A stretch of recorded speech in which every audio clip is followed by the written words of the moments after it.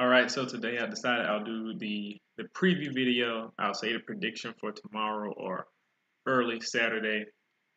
We'll see, but I just kind of want to go over some of the matchups again. I know I did some of this in my video from yesterday when I just kind of had some first impressions based on what I've seen and based on history. But I'll just get into it. Starting with the coaching staff, we all know Nick Saban, got Lane Kiffin, Jeremy Pruitt. They're doing their job. Uh, Alabama is humming along. The coaching staff is adapting well, and that's good. You see that's a good sign, coaching their players and how the team chemistry is working out. It's been good. What I noticed also is that LSU on their side with Ed Orgeron, I think he has those guys excited and they're ready to play for him, and they look like a much more motivated team these past 3 to 4 weeks.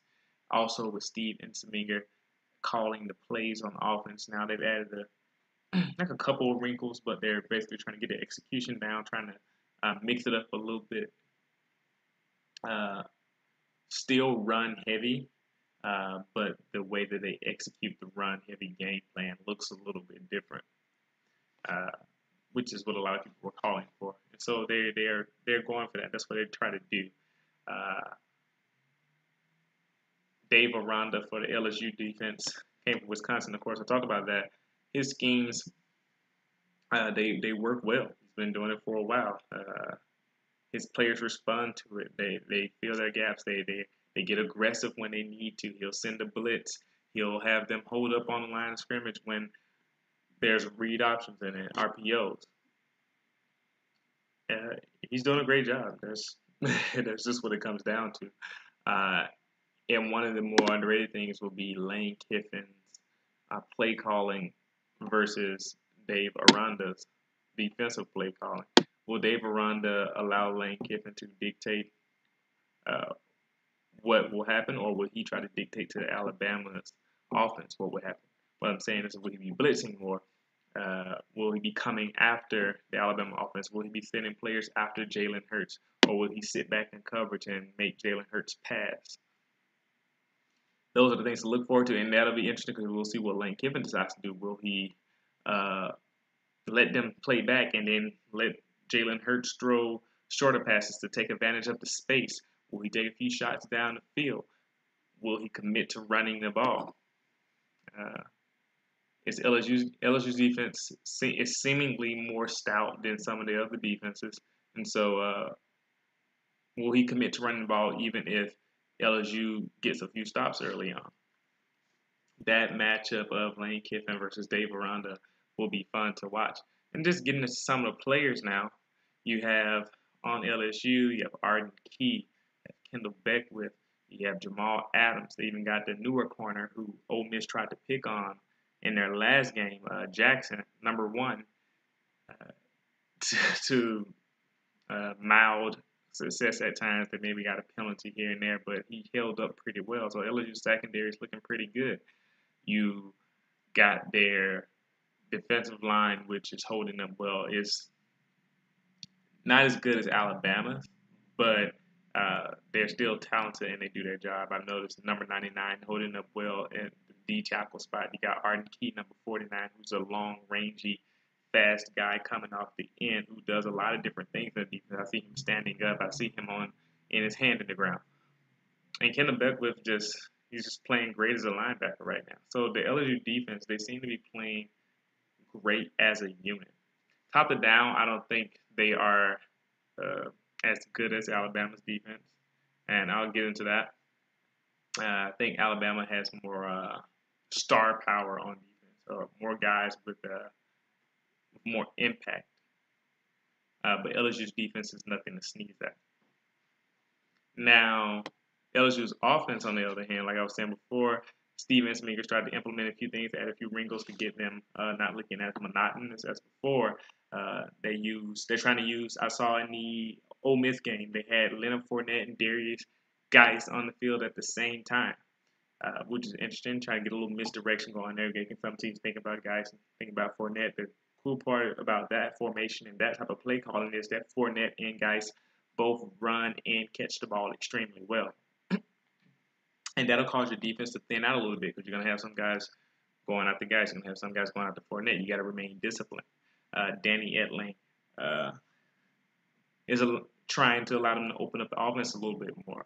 We'll see how effective he is because he has to deal with the Alabama pass rush. Tim Williams, Ryan Anderson, Jonathan Allen, Dalvin Tomlinson dropping up to knock down the passes, Deron Payne manhandling guards. The LSU offensive line against the Alabama defensive line is going to be the matchup that decides whether or not they'll have any success against Alabama in this game. No matter how good your skill position players are, they have DJ Shark at wide receiver. They have, like I said, Fournette guys. And just talent in general. Trayvon Durrell at wide receiver, who had a long pass on Alabama last year. You can have those guys, but if you don't have the time to get them the ball, or if your quarterback's constantly got pressure in his face, eventually he's going to make a mistake, or he's going to get hurt, or he's going to cough up the ball. That is going to be a matchup. And LSU has good offensive linemen as usual. They had Ethan Pochik. They had Weathersby starting a few times. But one of them I heard, I can't say the other guy's name. It's an interesting name, but he's coming back into the lineup, and so they may be able to put their center back in the normal spot and let their two tackles get back to playing. So they look really healthy too. Ed Odron even said that the team is they look pretty good physically at this point. So LSU offensive line against Alabama defensive line is a matchup that you want to look at to see what would happen. That will set the tone for the whole matchup.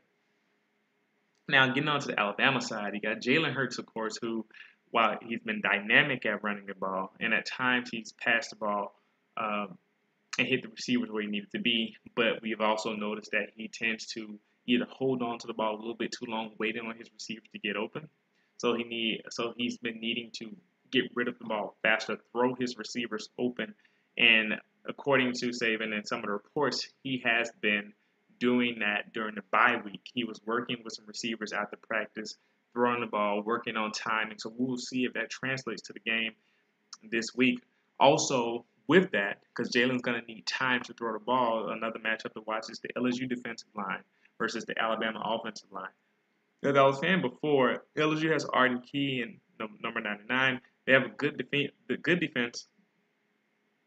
Their pass rush, though, doesn't seem to be as strong. It's not. It's definitely not on an Alabama level. They're talented, but they don't seem to be monsters.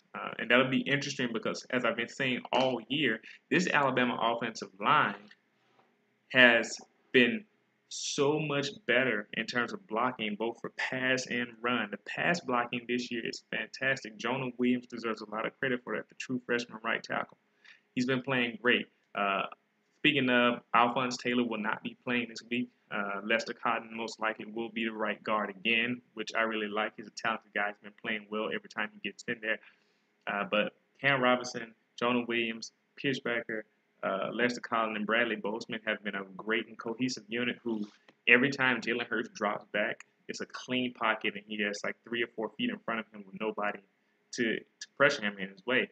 And if that's what LSU is going to bring to the game, they will be in trouble. So that matchup, will LSU's defensive line get pressure? How much impact will Arden Key make? Will Arden Key go up against Cam Robinson, or will he go against Jonah Williams? But based on their formations and based on what I've seen for Dave Aranda, Arden Key will be lining up on the right side of the defensive line, and he will be going after Cam Robinson. So Cam Robinson versus Arden Key is a matchup to watch. And they may flip him, and he may try to go after the true freshman.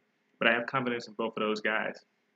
Now, Jalen's going to have to throw some guys open because the LSU secondary is pretty good. They have safeties. The cornerbacks are playing great, man. They play man-to-man coverage, and they're going to force you, similar to Alabama, they're going to force you to throw the ball accurately and on time while they allow their front seven to take care of the rest. Or the hope is that the front seven to take care of the rest, because Alabama's offensive line is also really good at run blocking, as we've seen.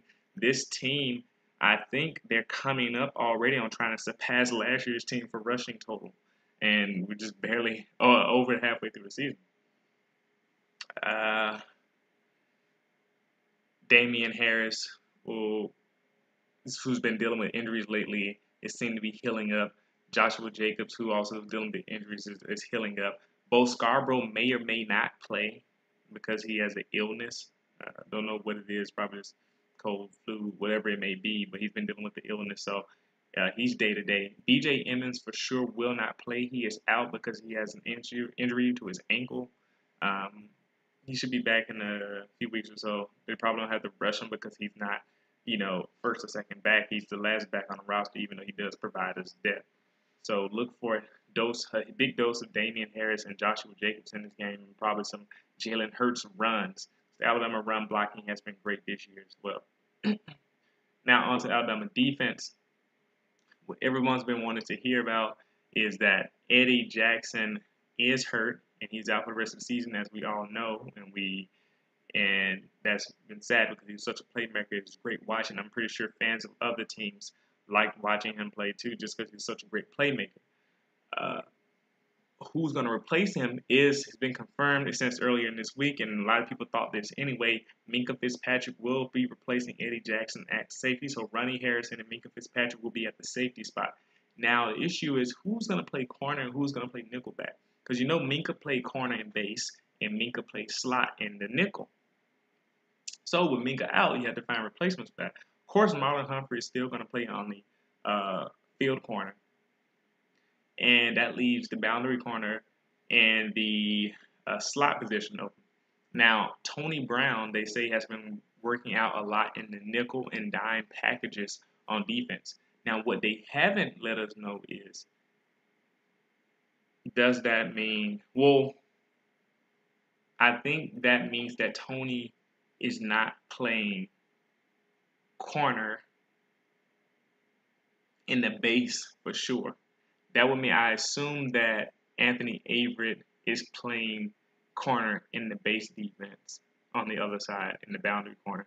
Now, when it gets into nickel and dime packages, there's options there. So either they move Anthony Averett to the inside and let him play slot, and Tony Brown play the outside, because I think Tony Brown's body is more built for that for that type of play, being on the outside against bigger receivers. He's a big guy, 6 feet. 200 pounds, and fast. He could play that spot. He could be the dime back in the dime packages. So there's a lot of options there. Look for what position Tony Brown will be playing when the defense opens up in the nickel and the dime packages. Will he be at the nickel in the slot spot? Will he be on the boundary corner? That'll be interesting. So the lineup could be Marlon Humphrey, Tony Brown, Anthony Averett.